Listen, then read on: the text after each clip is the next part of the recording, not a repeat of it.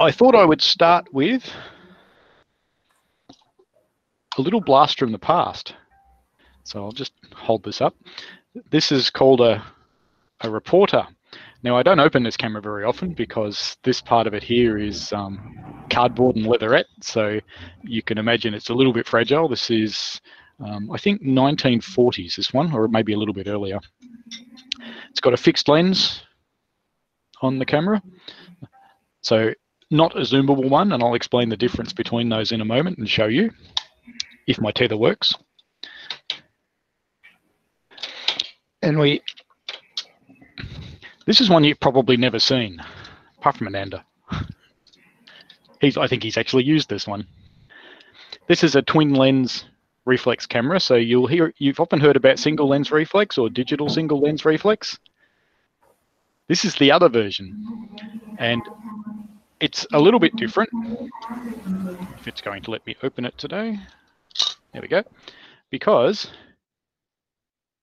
you look down inside the mirror inside. So there's no mirror in these things. So I guess it's the earliest mirrorless camera, Ananda. But it does have prisms that help you see where the light is. And we'll move on to the single lens reflex. Now, we're still in film cameras at the moment, which is a bit deliberate. I do want to do them in order. These ones, light comes in through the lens, bounces around in a little prism up here, and you see it in the viewfinder in the back. And it's got a lovely high resolution screen on this one too.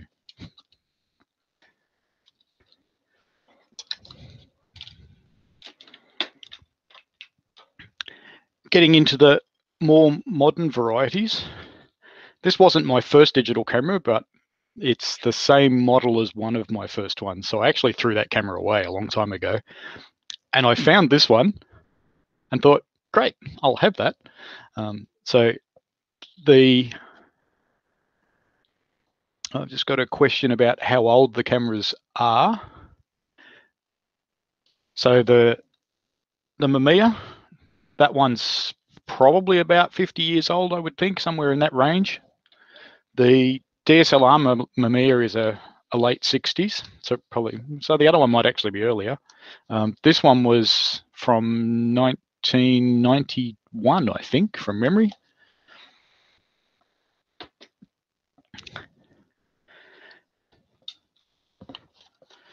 This is another old one. This is actually my favorite old one.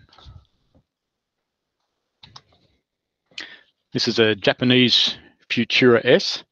So this style of camera is rangefinder. You probably won't see this in the meeting notes because I did actually forget one style. In these ones, you don't look through the lens, you look through an eyepiece, which there's an eyepiece on the back and where you see out the front. So what you're looking at is very similar to what your lens sees, but not quite the same. And if you're capturing things close to the borders of your image, you have to be pretty careful so you don't lose any. Getting into some of the more modern stuff. So we've got our little point and shoot camera. This is a mirrorless one. It's a Fujifilm. I don't know if you can see. There you go. You can sort of see me. So it's a little Fujifilm X10. I actually won this one in a competition, so I was kind of happy. You've got a little baby mirrorless camera. This is a little Olympus.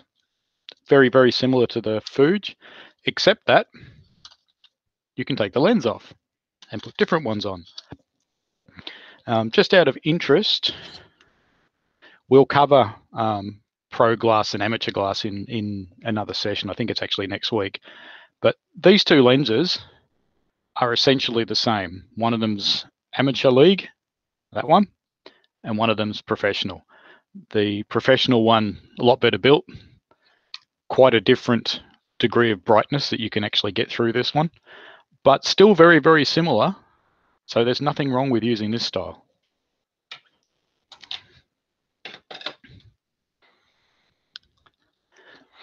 This is my current beast and the one I hope to use for some of the demonstration later. You might know it's got a cable hanging out the back of it. I want to tether this to show you the differences in some of the lenses. We'll do mostly on lenses next week, but I will touch on them very briefly in here. Max is probably going to be happy at the moment. Do you want to hold yours up, Max? So you can probably see. Yeah. Max's... So here's the Theta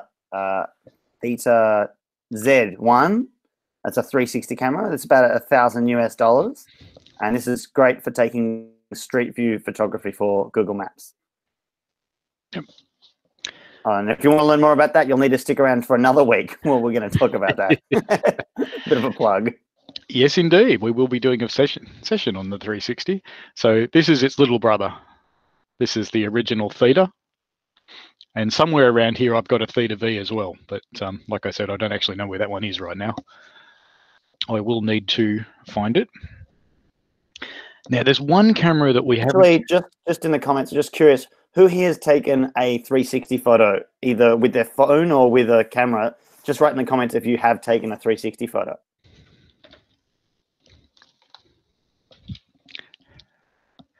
Just Ollie was pointing out this camera takes a floppy disk, and yes, indeed it does. So who's seen a floppy disk? Who's old enough to have actually seen one? It also takes, this was the, I think this might have actually been the first flash memory. This was called the Sony Magic Gate Flash. This one is, you're going to laugh at this. This is 16 megabytes. And it still works, amazingly.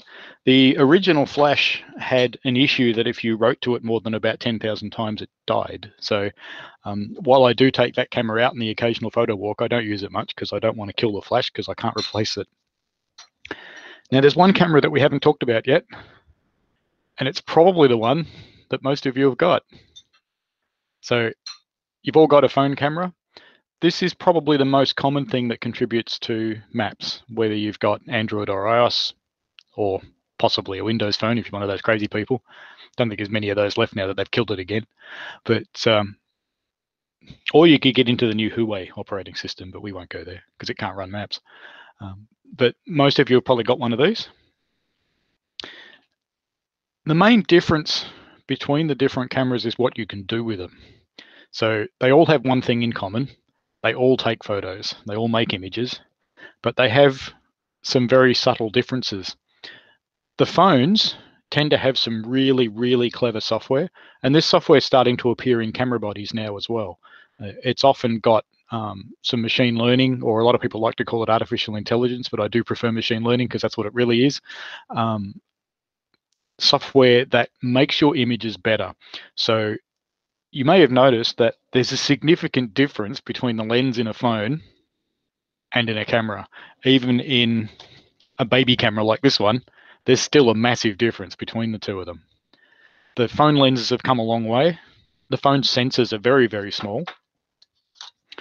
You should actually be able to see the sensor in there. So that thing that's sort of shining a little bit blue and occasionally reflecting people's faces, that's the sensor. Well, it's actually a glass filter on top of the sensor, but the sensor's behind it. The sensor in that is in normal handheld photography standards, actually a fairly small one. It's called a micro four thirds, which means it's about that big. I won't go into the specific sizes of all of them because I don't want to get too confusing, but you can imagine that the sensor in here, it's only about that big, tiny little thing. So they have to rely on some smarts to make your pictures better. But you have to admit, if you look at the stuff that the latest phones do, and I don't care what your favorite brand is, they're all pretty good. Some of the stuff that they do now through that tiny sensor and that tiny lens is quite amazing. So the different kinds, when you're carrying them around,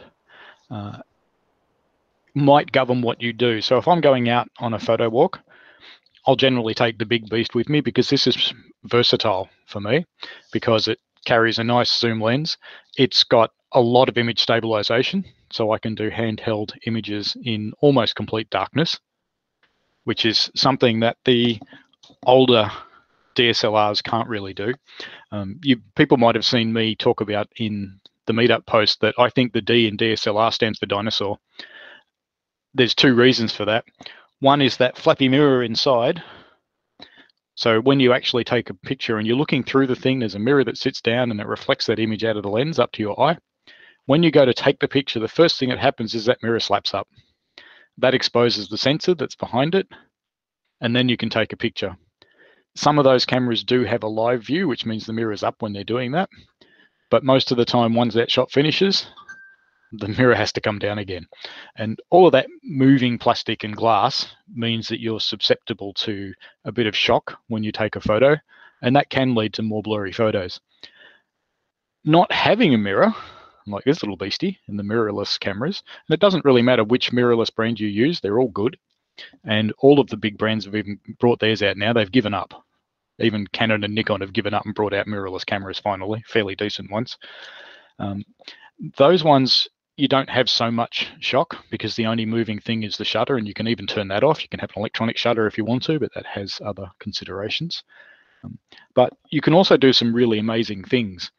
The Olympus one that I've got here has some really nice in-camera composite capabilities, and it's also got the ability to let you see the image as it's developing on the sensor, which is kind of good. So you could probably guess my favorite camera type.